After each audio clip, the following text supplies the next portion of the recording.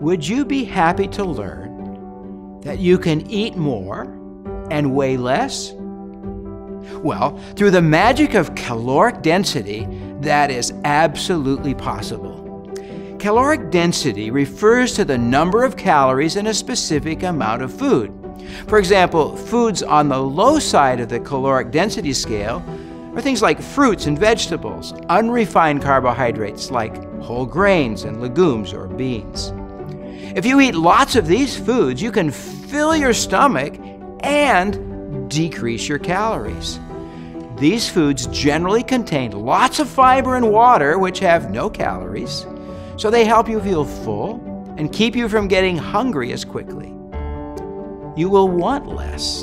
On the other hand, chips, candy bars, cookies, those are calorically dense or very high in calories.